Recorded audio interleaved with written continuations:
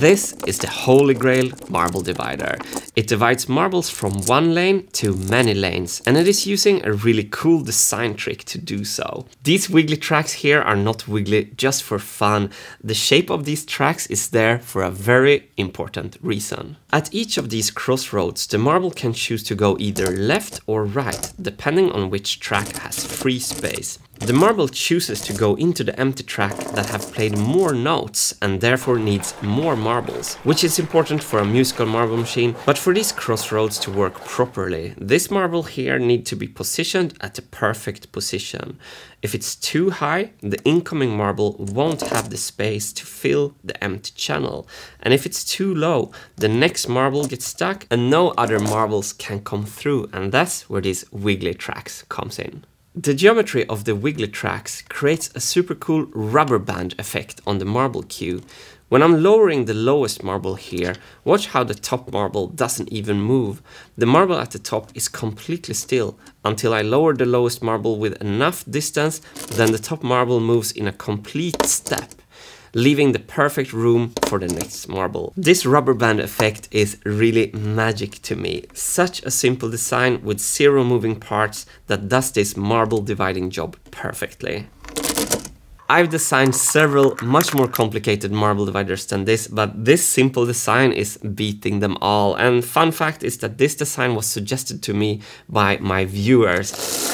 We have found it!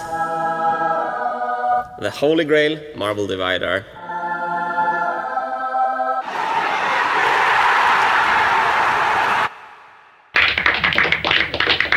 But the Holy Grail marble divider has a major flaw.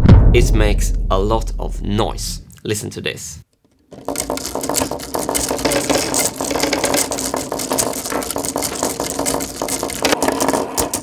That's a lot of noise. Could I use some kind of rubber to dampen the sound perhaps, or some kind of foam? The issue with these soft materials is how can I trust that the marble tracks would function well?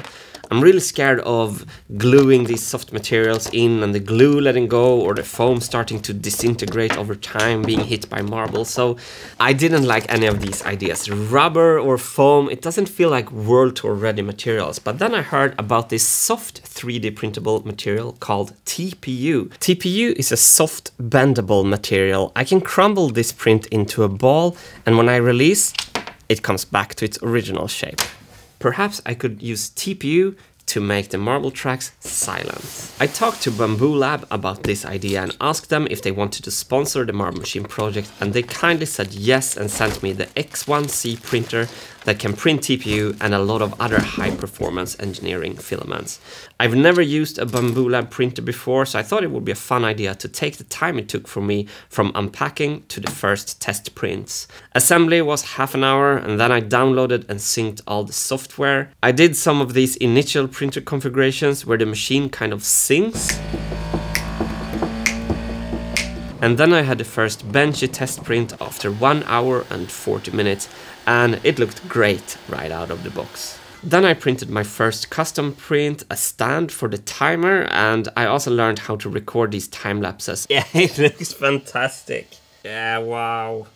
I design most of my prints myself, but if you're new to 3D printing and want to print cool stuff without designing them, you can find a lot of cool stuff at makerworld.com. Will it work? Perfection. So from the cardboard box to custom part is 2 hours and 15 minutes. The first thing I want to try is to compare the sound of a PLA track to the sound of a TPU track. So I printed some straight tracks in matte white PLA and red TPU and attached them both on the same piece of wood. Let's listen to the PLA track. And here's the TPU track. One more time PLA. TPU.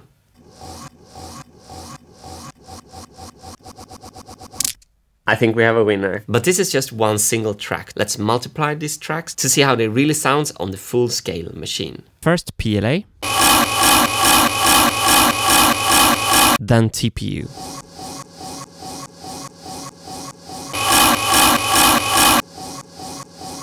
This is where the difference really comes through.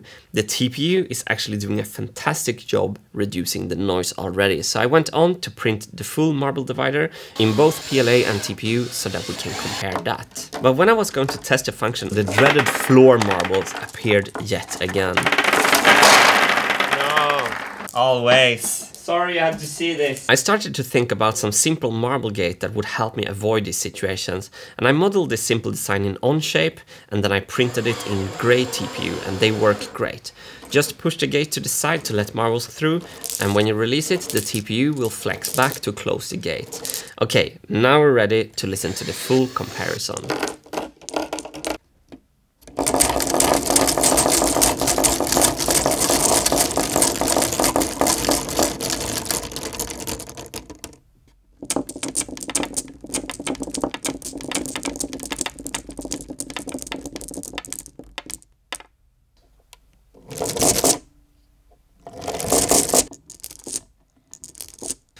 Yes, this worked. However, this red color makes it look very plasticky. I don't want my Renaissance marble machine to look like it's made out of plastic, so we have to work with that. And looks-wise, I really love the colors on my original marble machine. We had birch plywood, and we had metal-colored hardware parts, and then we had gray plastic parts. So to mimic that, I ordered the same TPU 95A HF in gray. And I think this color is really close to the gray color I used on the original machine. So then I come to think, is there a way that I can get the best out of both worlds? Plywood marble tracks, but with TPU sound? I started to think about that, and I came up with this system. The darker 3D printed track here is just a placeholder. This will be plywood on the real machine.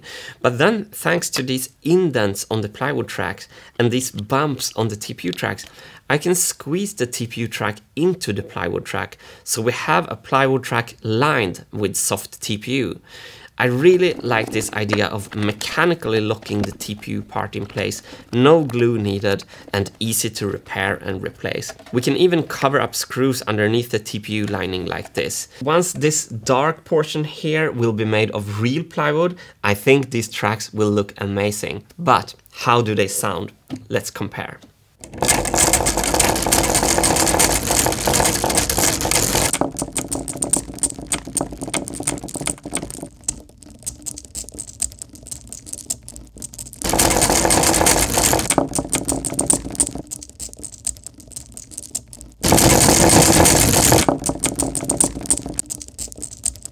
The best looking solution also sounds the best. I made this test track in plywood to see how this looks, and I really love the look of this. I hand cut the parts, sanded them and glued them together, and I was reminded how much I love working with plywood. But this track is not only looking nice, it's actually taking things one step further. The marble is meeting the track at 3 spots, here, here and here. And to reduce the sound even more, I sanded away material in these 3 areas. So when the marble moves to the left, to the right or down, the TPU can flex much more and the track will be even more silent. This is the way. Even Wilson thinks this looks great. 3D printing is amazing for prototypes, but the X1C can print advanced engineering filaments as well, which allows me to make real parts for my marble machine that I would trust on a world tour. This marble gate here drops marbles in a controlled way. I printed some parts for this marble gate in an extremely cool material called PPA CF. I'm removing the old PLA parts and replacing them with PPA CF parts. And the PPA has way better dimensional stability, heat resistance and strength. And it's a huge difference when squeezing the parts with your hand. PLA budges, PPA CF does not. Printing PPA CF was easier than I thought. It should be dried before use, and I used the print bed of the printer for drying, which is a great function but not the best solution as it takes up the printer for some time. And I'm waiting for an AMS HT dryer that is compatible with the X1, but until it arrives, the print bed works great. I changed nozzle size to the recommended 0.6 and used a glue stick for bed adhesion as the instructions told me, and the prints came out great first run. And as you can see here, I have moved the printer into a well-isolated room far away from my desk, as you should be extra careful with air quality when printing carbon fiber filaments. Now the most important parts of the marble gate is printed in PPA CF, and I trust them for a world tour, and it's a great feeling that with these advanced engineering filaments that I can make my own parts and not only prototypes. And PPA CF is only one of many materials that the printer can print. It's a great feeling. I have several other ideas of how I can use TPU to make the sound of the marble machine better. For example, I want to make dynamic vibraphone sound.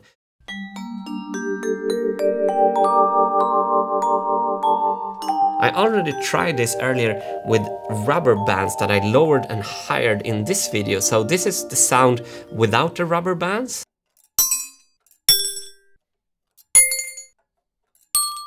And here is the more dynamic sound with the rubber bands.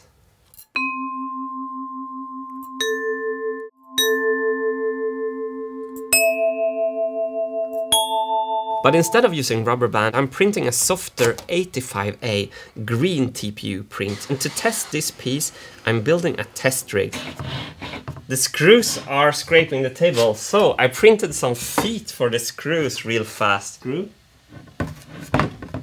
Perfect. So the improvised TPU feet came out perfect. It's also standing still now because of the extra friction. I move it out.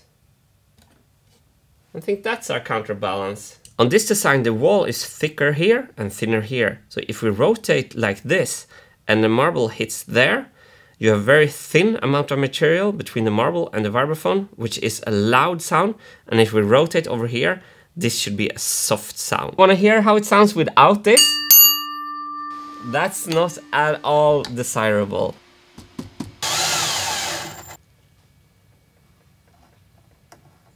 Let's start with softer. Rotating this, now we should have a softer sound.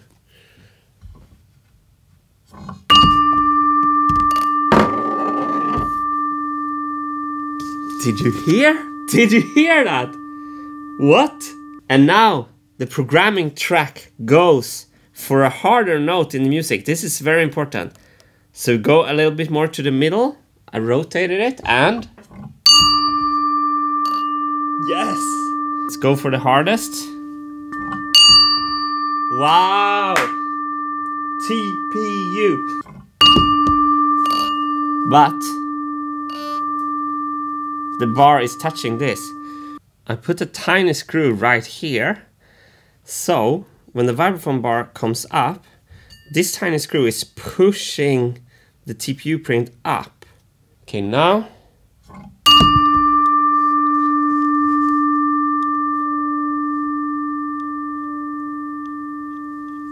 So good! Did you see that? 8 years later, my friends, and we're here now. Who would have thought this could go so quickly forward, this project? I do long to show you some clean designs. These are rough prototypes. I know this is what my work has looked like for like 8 years. Let's go from soft to hard.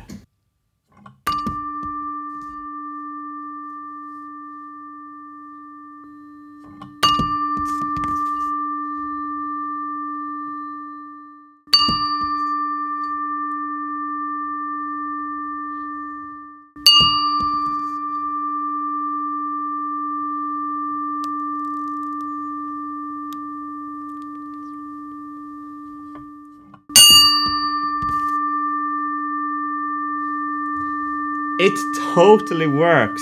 The TPU makes the vibraphone sounds better. It makes the marbles transport completely silent, but it can also do other great stuff. On the machine, we will have a lot of mechanical stops. Shook. Did you hear that sound? Without TPU, with TPU.